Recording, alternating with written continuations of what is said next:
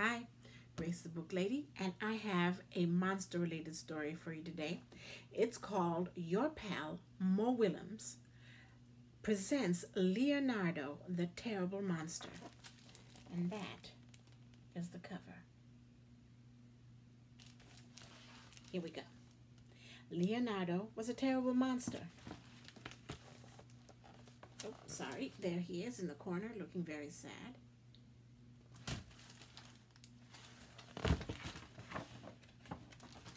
He couldn't scare anyone. There he is making up a big ruckus. But the people don't seem particularly upset by him.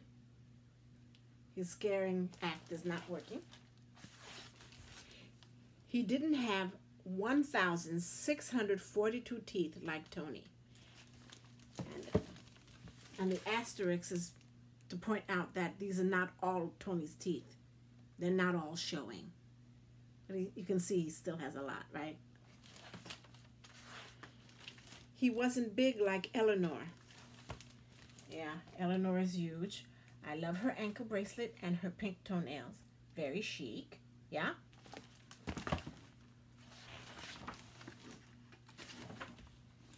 And he wasn't just plain weird like Hector. Yep, I agree. Hector is looking very weird. Yes, he is. Leonardo tried very hard to be scary, but he just wasn't. There he is doing all he can to be scary, even making a mask. But he's not scary at all.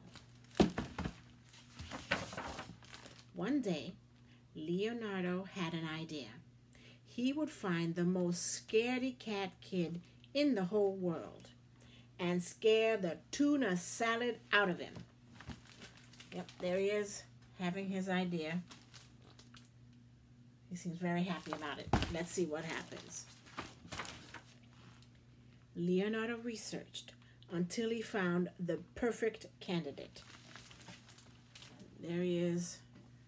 He's gone through all these books researching. I wonder who he's going to find. Sam. Sam apparently is a very scaredy cat type kid. Leonardo snuck up on the poor unsuspecting boy. Uh-oh. There he is. And there's Sam.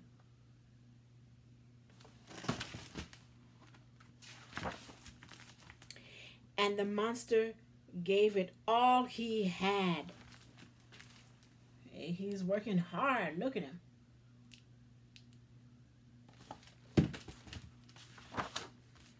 Until the little boy cried. Aw. He made the little boy cry to see his little tear. Yes! Cheered Leonardo. I did it. I finally scared the tuna salad out of someone. So he's very happy. No, you didn't, snapped Sam. Sam is not buying it. Oh, yeah, replied Leonardo. Then why are you crying? There's Leonardo.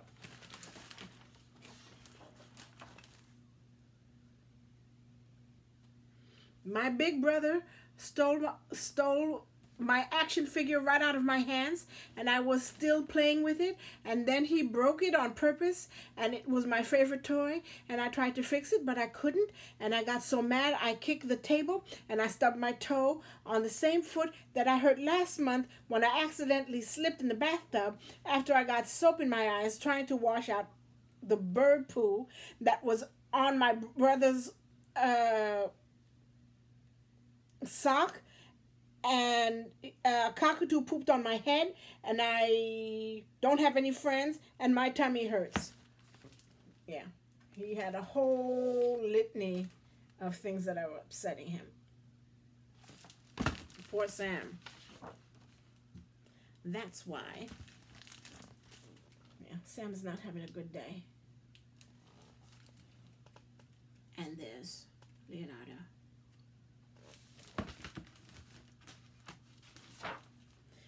Then Leonardo made a very big decision.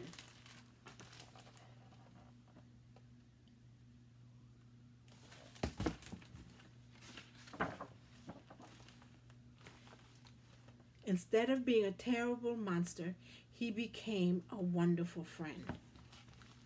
And Leonardo was saying, and giving him a hug, and he's saying, it's okay.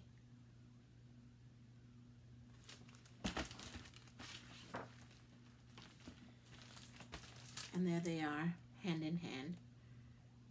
And it looks like both are feeling better about themselves. Let's see. But that didn't mean that he couldn't try to scare his friend every now and then. Boo, he's saying, with green eyes and a green tongue.